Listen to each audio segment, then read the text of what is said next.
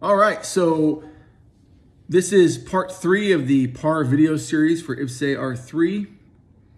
R3. Previously, we submitted a PAR on a soldier as an HR Pro, and then we made a video about how to accept, review, and insert a workflow template for PAR as a Battalion S1 HR Pro. So now we're going to log in as a company commander and recommend approval on the PAR as an intermediate approver. So I'm currently logged in as the company commander, and I receive a notification that a PAR has been submitted to me for recommendation. And on the workflow that was inserted into that PAR by the Battalion S1 HR Pro, I was an intermediate approving authority. So real quick, this is super simple. I'm going to see my notification up here. I'll click on that and I'll see that I have a qualification for skills for Sergeant Fair pending approval. So again, I can either click on this link here, or if I go to the HR professional module of a commander, I will see that I have an approval pending. So again, both of them take us to the same place. We'll click on the approvals tile and we'll see that there is one action pending, and this is the PAR for the ASI to Bravo for Sergeant Fair. Of course, I don't know that as the commander right now. I know that as the author of this video. So here it is. It's essentially the same screen that the S1 pool representative received, the HR Pro at the battalion.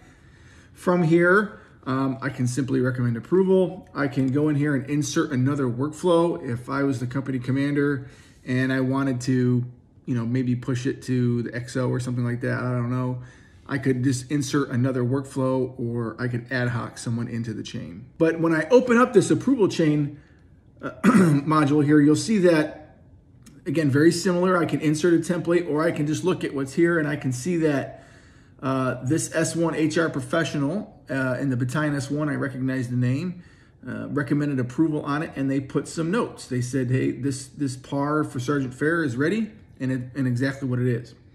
And then I can see that it's pending with me, the company commander, and that it will then go to the battalion commander for approval. So I will see the next step for this workflow for this PAR.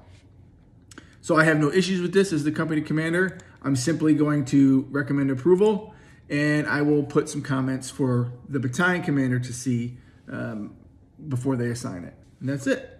Click submit, and the document has been submitted for approval to the battalion commander. So now what we're going to do is we're going to log in as the battalion commander.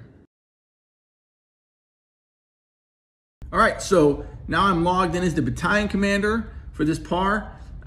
What I see here up in my right-hand corner, I see I have a little alert. I have a notification. So I click on that button and I see that there is a document pending my approval.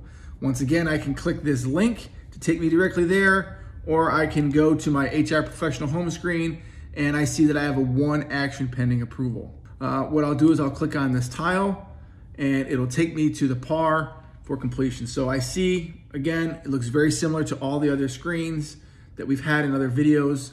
How we submit it. It looks very similar to the S1 pool screen, and it looks very similar to the company commander intermediate approval authority screen. So real simple, I'll just click on this action. When the screen comes up, it's going to give me the option to either continue to route it, which if I'm the approver, I don't know why I would do that. I can cancel the approval, which means I'm going to end the entire action. I can deny the action and say, no, they're not going to receive it. I can give it pushback. I want more information. I want more documentation. I recognize something is wrong with the action. All of these can be done at any level of the workflow template through an intermediate or through the approver. Again, I got a grade S1, no issues with this action, and I'm going to click approve. And so, congrats on graduating Air Assault School. Again, comments aren't necessary, but it does give you the option to put it in there. So I click submit. And once it goes through, we'll see that I have no pending approvals and that it's complete. So that's it. That's how I sign a PAR as an intermediate approver or as an approval authority. Next, we're going to make a video on how to look to see that my PAR was completed and to pull the orders for my PAR as the soldier who the action was submitted on. Be sure to stay tuned. We got a lot more IPPS-A videos coming up. Check out the iCard for all of the PAR links, all of the PAR video links that we've created. Do me a favor, hit the subscribe button, leave some comments, and hit the like button for this video. We also post these videos on S1Net, so you can share them around, let everybody know that they're out there.